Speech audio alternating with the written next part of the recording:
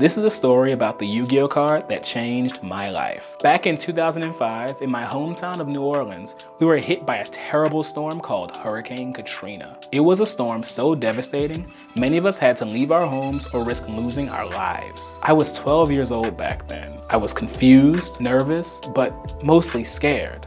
While evacuating, we stopped at a pharmacy, and I saw a pack of the Lost Millennium just sitting on a shelf. And who was on the cover? None other than Ancient Gear Golem. I thought this was the coolest monster I'd ever seen. We were displaced for months, so I got to buy a few packs at a time. And while we moved from place to place, I left a trail of empty The Lost Millennium packs in our wake. I never pulled him. It was my fixation on Ancient Gear Golem that helped me through that trying time. And when I became an adult and made my own money, the very first card I bought was Ultimate Rare Ancient Gear Golem.